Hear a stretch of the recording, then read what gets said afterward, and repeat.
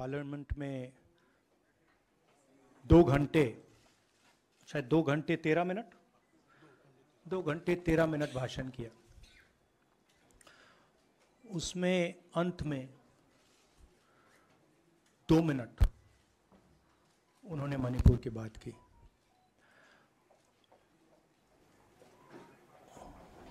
मणिपुर में महीनों से आग लगी हुई है, लोग मारे जा रहे हैं, बलात्कार हो रहा है, बच्चों को मारा जा रहा है। और अगर आपने देखा होगा कल, तो प्रधानमंत्री हंस हंस के बोल रहे थे, मुस्कुरा रहे थे, जोक्स क्रैक कर रहे थे, हंस रहे थे। ये उनको शोभा नहीं देता है। हिंदुस्तान का प्रधानमंत्री, अगर इस देश में हिंसा हो रही है, दर्द हो रहा है, हिंदुस्तान के प्रधानमंत्री को 2 घंटे मजाक नहीं उड़ाना चाहिए। विषय कांग्रेस नहीं था, विषय मैं नहीं था, विषय मणिपुर है। मणिपुर में क्या हो रहा है और उसको एकदम क्यों नहीं रोका जा रहा है, ये विषय है। मैं आपको अपना एक्सपीरियंस देता हूं, जो मैंने शायद अभी तक बोला नहीं, शायद पहले बोल देना था। मैं अब तकरीबन 19 साल से राजनीति में हूं और मैं हर स्टेट में गया हूं। बाढ़ आए, तूफान आए, सुनामी आई थी, हिंसा होती है, हम जाते हैं। 19 साल के एक्सपीरियंस में जो मैंने मणिपुर में देखा और सुना, वो मैंने कभी पहले नहीं सुना था। मैंने पार्लियामेंट में बोला कि प्रधानमंत्री जी ने, अमित शाह जी ने भारत माता की हत्या की है, मणिपुर में भारत को खत्म कर दिया है। मैंने ऐसे नहीं बोला था, ये खोखले शब्द नहीं है। मैं आपको समझाता हूं मैंने ये बात बोली क्यों। जब हम मणिपुर पहुंचे, हम लैंड किए, हमें मणिपुर में दौरा करना था। जब हम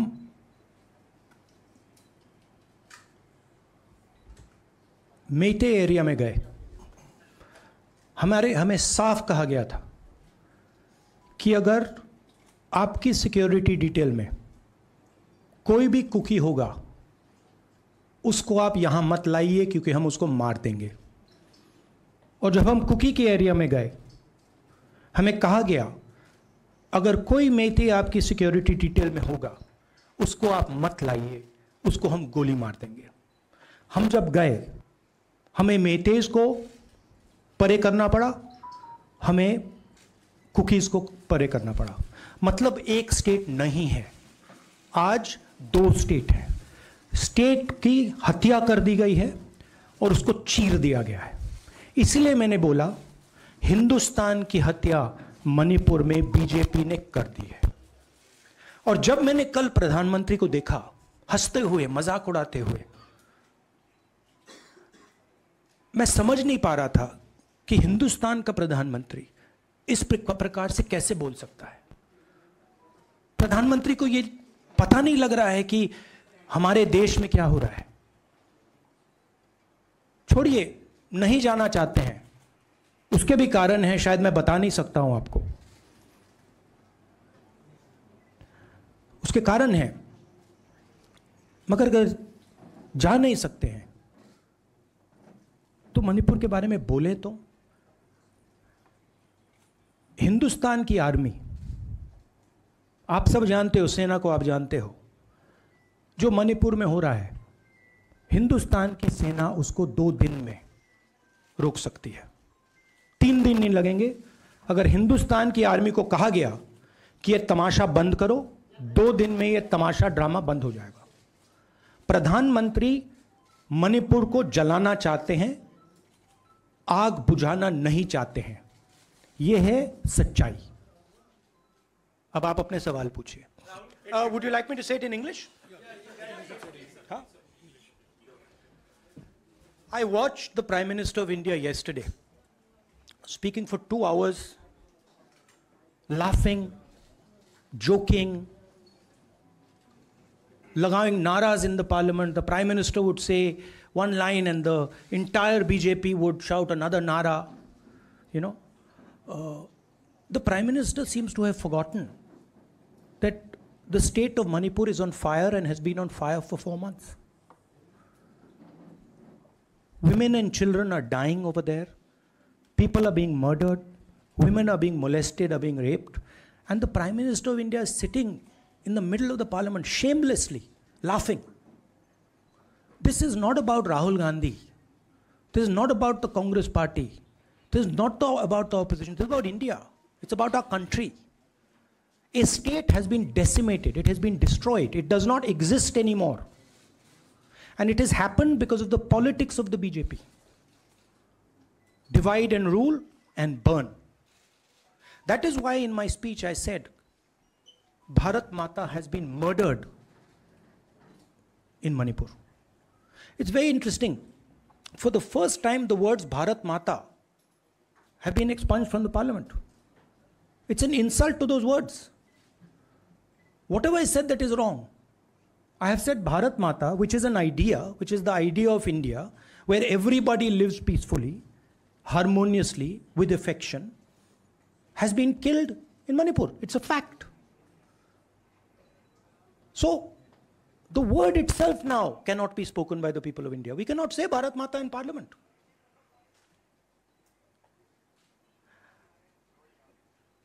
I want to tell you about my own personal experience of Manipur. I've spoken to you about, I spoke in parliament about the women I met, the pain I heard, but I want to tell you why I said India has been murdered in Manipur. And I said it because Manipur no longer exists as a state. A state requires control. A state requires authority. That is disappeared in Manipur. It does not exist. And I saw this with my own eyes. When we went to Manipur, when we went to the Meitei area, we were categorically told that please ensure, we want you to come, we love you, but please ensure that if there are any cookies in your security detail, they do not come into our area or we will shoot them. When I went into the cookie area, we were told the same thing. We love you, we want you to come. But please make sure, if there are any Meiteis in your security detail, we will shoot them. Do not bring them here. Before going to the Meitei area, we had to remove all cookies from our security detail. Before going to the cookie area, we had to remove all Meiteis from our security detail. When we went there, the security forces, central security forces, told us we have never seen anything like this. We were told it is completely outside our control. Okay? That is why I said Manipur has been murdered by the BJP and the idea of India has been murdered by the BJP in Manipur. I was not speaking metaphorically. I was speaking literally. Now, the Indian army, it will take the Indian army 2 days to put an end to the nonsense that is going on in Manipur. The Prime Minister refuses to stop the fire. He wants Manipur to burn. He allows Manipur to burn. Because if he did want it to stop, there are tools in the hands of the Indian government that can stop it immediately. I know. I have full faith in our army. I know. And every Indian citizen knows that if the Indian army is told, please put an end to this, it will stop immediately. There are reasons for the PM not being able to go to Manipur. I'm aware of those reasons. I don't want to say them publicly. But there are clear reasons as to why the Prime Minister is not going there. That is why we wanted the Prime Minister to speak in Parliament. That is why we wanted Manipur to be on the agenda in Parliament. And what did the Prime Minister do? He ridiculed the state. He ridiculed the women of the state. He laughed at the women of the state. That's the truth. Now, please ask your questions. Sanjeev, mic dena yaar. Finally, I just want to say one thing again in English. See, the Prime Minister, when he becomes Prime Minister, he ceases to be a politician. He becomes the representative of the voice of this country. His the politics should be put aside. And the Prime Minister should speak not as a petty politician, as the leader of a political party, but the Prime Minister should speak with the weight of the Indian people behind him. And it's tragic to watch Mr. Narendra Modi. It's sad, because the Prime Minister does not understand what he actually is. He is our representative. He's my representative. He's all our representative. And watching the Prime Minister spend 2 hours talking about the Congress, talking about the opposition, making ridiculous remarks about the name, this really does not do justice to an Indian Prime Minister. I've seen Prime Ministers from the Congress party, I've seen Prime Ministers from the BJP, I've seen Mr. Vajpayee, I've seen Mr. Dev Gowda. None of them have ever done this. There's a complete misunderstanding in the mind of Narendra Modi ji about what the Prime Minister of India is. Rahul ji, you wanted the Prime Minister to speak in Parliament, and now that he's spoken, and you've said that he wants Manipur to continue to burn. So what is the Congress Party's next step to retrieve Manipur and save it? The only conclusion I can draw, because the Prime Minister has tools in his hand that can stamp out the fire in Manipur certainly within 3 or 4 days. But for some reason, he's refusing to use those tools. Right? The Prime Minister could at least go to Manipur, talk to the communities, and say, I'm your Prime Minister. Let's start talking. It will be taken seriously. So I don't see any intention.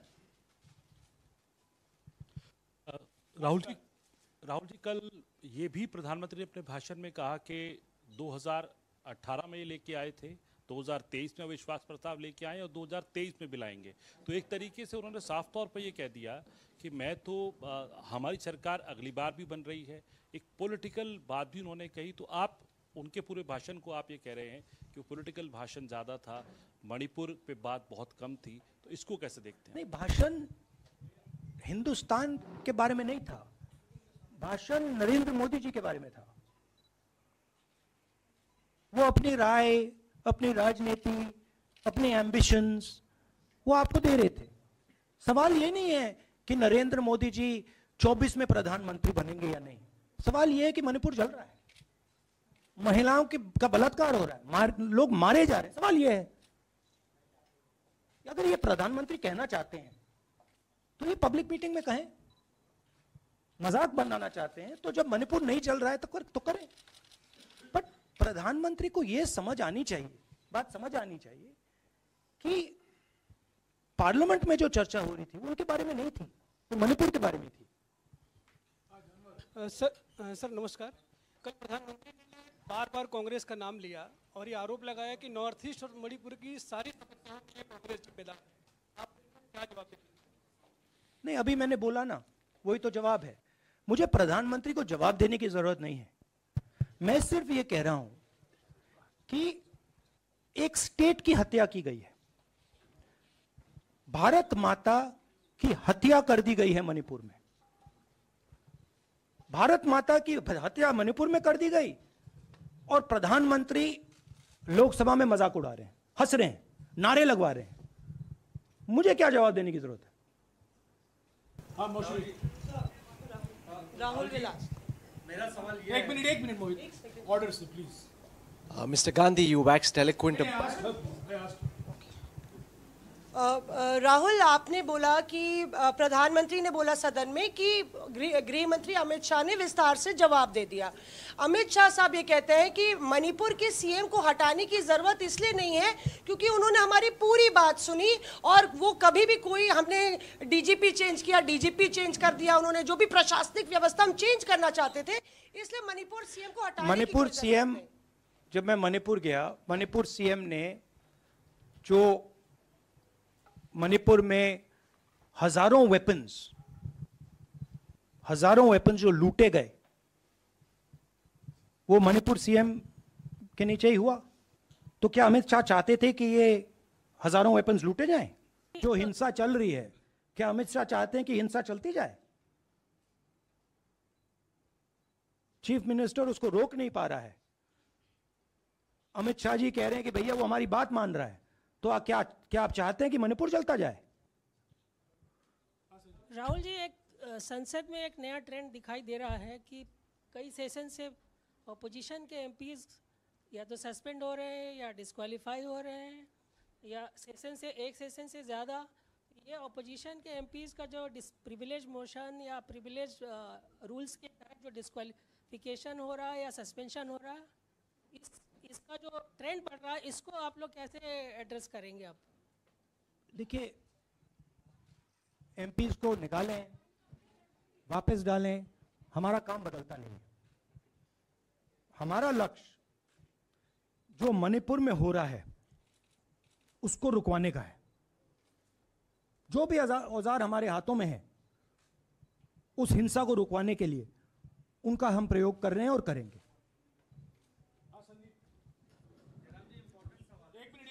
Yeah, Mr. Gandhi, you talked about using the army, deploying the army to control violence. You spoke that in Parliament. You've repeated here. But the BJP has criticized you and even previous Congress governments, saying that we want to solve the issue through dialogue. And they've criticized that in the 60s, in 64, the Mizo National Famine Front was bombed by the Indian Army, by the Indian Air Force.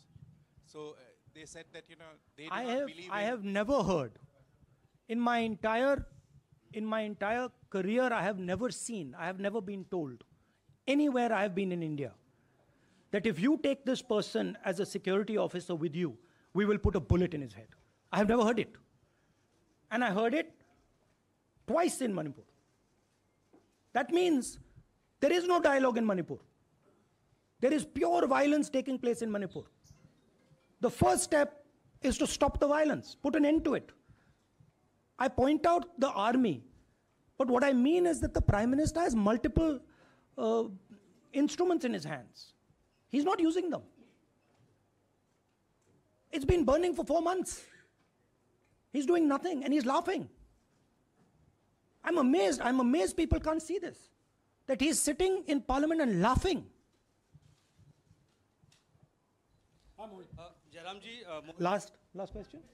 Jairam जी, मोहित दुबे हूँ news nation से। आपने 37 minute का भाषण। जयराम जी, राहुल जी नहीं, मतलब आप मुझसे जयराम कर रहे हैं या उनसे? राहुल जी, जय सिया राम। लोकशाही मराठी ऐका, पहा, जागरूक रहा।